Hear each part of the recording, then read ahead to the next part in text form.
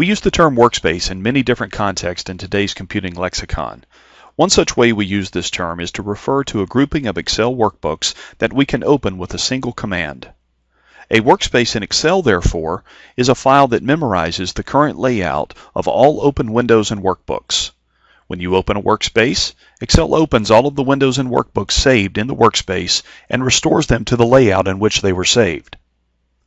A sample usage scenario associated with using Excel workspaces might be as follows. You have multiple workbooks that you have linked together. You want to ensure that all of these linked workbooks are opened so that if you make a structural change to one, you don't destroy any of the links. If you save all of the linked workbooks as a workspace and in the future open the workspace, you are assured that all of the linked workbooks will be opened whenever you open the workspace, maintaining the integrity of your links.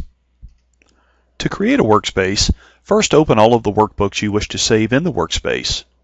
Next, arrange the windows of these workbooks to suit your particular needs for the workspace.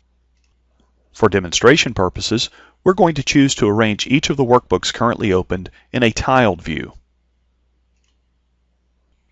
Now, from the View tab of the ribbon, let's choose Save Workspace.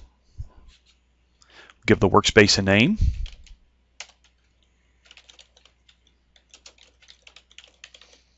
And click Save.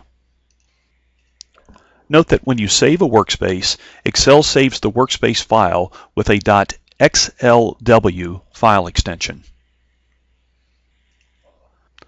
Later, to open the workspace, simply browse to the workspace and choose Open. Notice that upon opening the workspace, all of the workbooks that were saved in that workspace open to the layout in which they were saved. Workspaces are not a new feature in Excel 2007 nor in Excel 2010. In fact, they have been available for many years in Excel.